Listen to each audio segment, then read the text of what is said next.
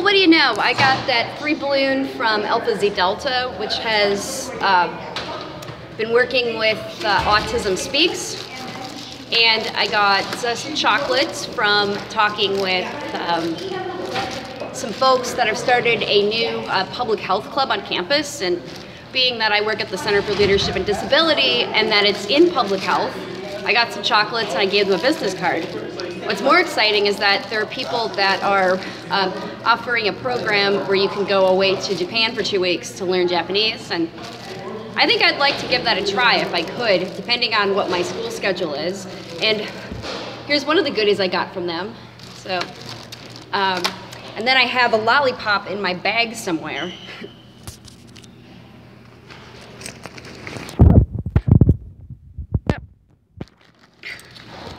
Never mind, I can't find it. Happy Valentine's Day anyway. Hello world, I'm Miyah Sendermeyer, and I would like to welcome you to the latest episode of my blog series. So far, I have been able to share my experiences on what it's like to live on the autistic spectrum, or rather have Asperger's syndrome. A second thing that I will do is provide my 2 cents on what's going on with autism in the media. And a third area entails providing tips and advice for those of you who are on the spectrum. I will also reach out to your friends, family members, peers, mentors, educators, employers, and anybody who is inside the autistic community.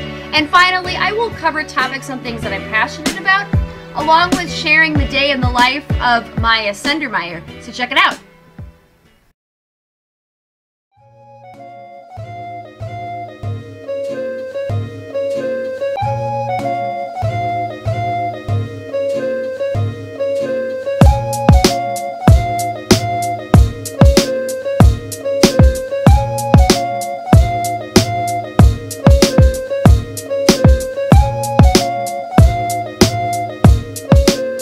I guess I found it after all.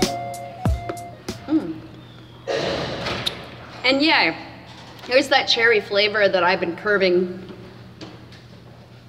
I love you, YouTube, and I love what I'm doing with the autistic community, and I love vlogging, and I love filming, I love editing. Happy Valentine's Day. Oh, and most of all, I love my kitty. Love my job and my colleagues. 1, 2, 3, funk it. My darling, I love you, I love you, I love you, I love you, I love you, I love you.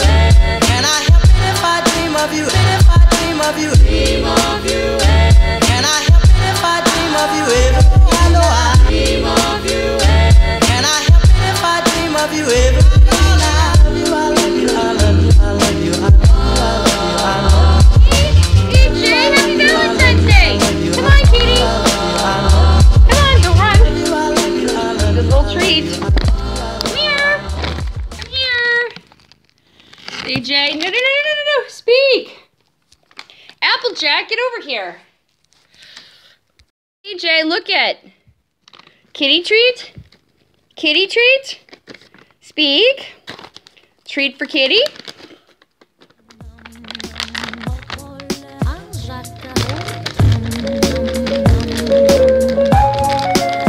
Applejack? No, you can't have those. No, you're still sneezing. There you go. Oh, I never get that right. There she goes. That's as far as a kitty treat that you'll ever have. Oh, and you're purring up a storm. Look at the camera. Hey, Jay. Kitty, kitty, kitty, kitty, kitty. Look at the pretty camera. Yeah. I'm spending a quiet evening with my little lover. This is, of course, this is Applejack Mac, and I don't know if I would call her my date, but at least I have someone to cuddle on. I'm going to get ready to sign off now, but first I'd like to tell you a fun story. So back in 2001, my mother and my sister and I went to the Animal Humane Society of Minnesota in Minneapolis, and my sister was going to go get some birds, and I decided to go look at kittens just for the sake of it. And when I was walking in there were all these little showrooms with all of these cat trees that are built right into the different rooms. And each room had a window where you could look at the cats. And one room had this great big orange and white cat. And always when I would go to the Humane Society, I'd always get attracted to the really big orange cats or the really big orange and white cats. And as I was walking, there was this orange and white cat, and he was looking right at me through the window, and I saw him meow at me, and my mom was going, "Miyah, Miyah," and I was too entranced by him, even though we were there for my sister because her birthday was right around the corner. And I just kept on walking, and I went into this room, and my mom followed me in there, and sure enough, this kitty came down and started head-butting my hand and letting me pet him. And my mom said, "Those are some nice cats." And I got him mistaken for another kitty. So my mom looked up the name for him. I thought his name was King because I saw online there was another kitty named King that looked just like this white cat with orange spots. And so I went to go look at other cats, and then my mom came and got me and told me the cat's name was Nachos, and she was thinking about adopting him, but he was 75. And being who I am, I didn't want to leave the cat because I liked him too much. I had to have him. So I paid for Nachos, and I brought him home, and that night is Valentine's 2001. I was going to bed. Nachos was under my bed, and as I was getting ready to go to sleep, he came out from under the bed, and I thought he was going to leave the room. And no, he jumped up on my bed, and he just walked over to me, and he started purring. And the next thing you know, he curled up next to me and just wouldn't stop purring. So in my mind, I thought of a little heart, and just that heart closing at the end of the day with me going to sleep with a purring cat on my bed. And that was the best experience of my life. So now this is, let's see, it's, I can't think. It's 17 years later, and now I have a different cat, and of course, she's a big orange girl too, and I have Applejack Mac. If you can hear her, she's purring. Come here.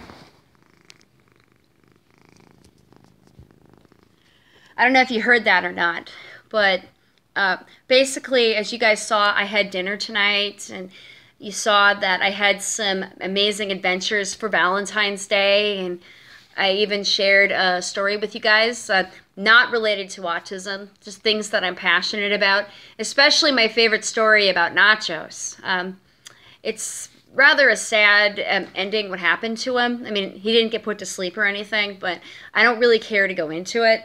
I would rather live now.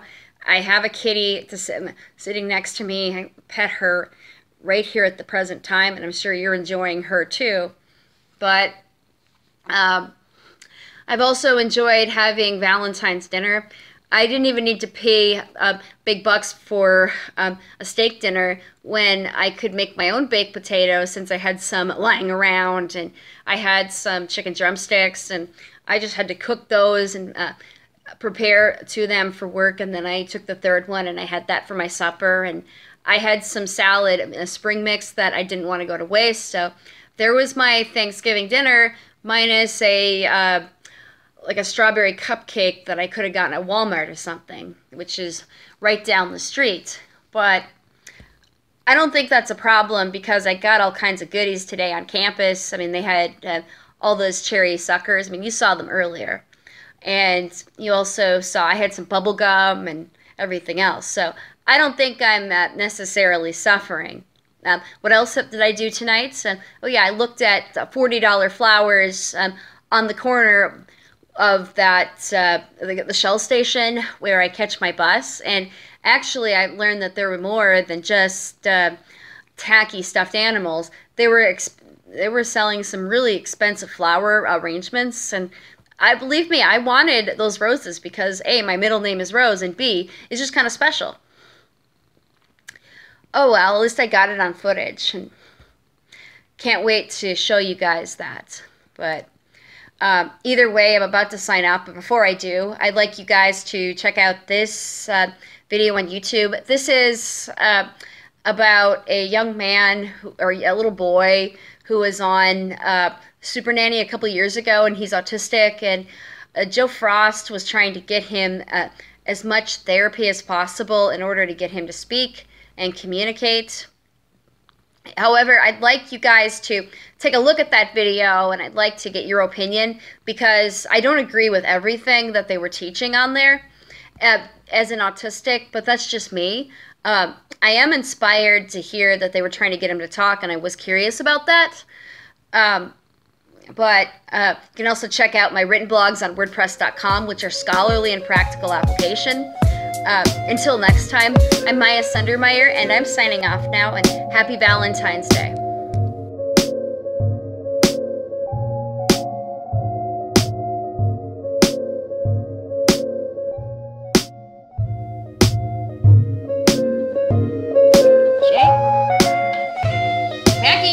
Mackie!